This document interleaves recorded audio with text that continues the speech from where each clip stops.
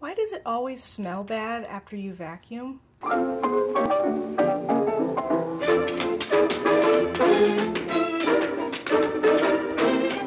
Hello friends, happy Monday. My apartment has a dog in it, so obviously there will be stuffing all over the carpet in places where said dog has been. And I guess maybe I'm the only one who really cares that there's stuffing all over the carpet, so did some vacuuming today. And that reminded me of a story from when I was a teenager. So my family got a Kirby vacuum when I was probably 16 or 17, from a door-to-door salesman.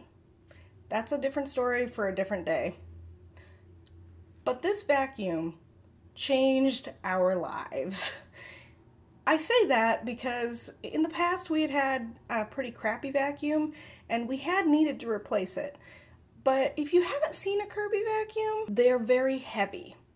Not only that, they have different settings for vacuuming on carpet versus vacuuming on like a wood floor or linoleum, that type of thing. So it made it much easier for us to clean our house. Unfortunately, that doesn't mean it was dummy proof. So one day I was assigned to vacuum our addition area of our house, which is the craft room and the guest room and the bathroom that are over our garage. That day I was vacuuming barefoot, which I gotta say, with a heavy vacuum is maybe not the best idea. You might drop the vacuum on your foot when you're carrying it, but of course as a teenager I wasn't really thinking about that. So while I was vacuuming the hard floor, because we didn't have carpet in there, just casually rolling the vacuum along, that vacuum would pick up a lot of momentum, and a lot of times it would roll further back than you were expecting when you were pushing it back and forth. And as I was probably singing to myself, that wouldn't surprise me if that was something I was doing at that time, and not paying any attention to where the vacuum was rolling, I didn't keep control of the vacuum as well as I should have. And the vacuum rolled back over my toe. My big toe.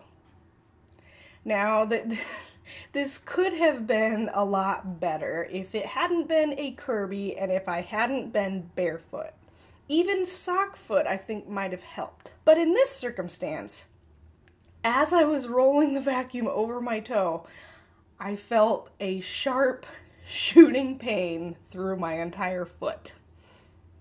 And when I picked the vacuum up off my foot and turned it off, I realized that my toe was bloody.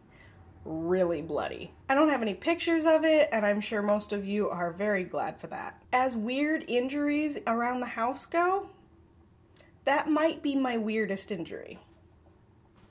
It did heal, and I can promise you that for the next maybe year or two, I never vacuumed without shoes. Yeah, I kind of learned my lesson.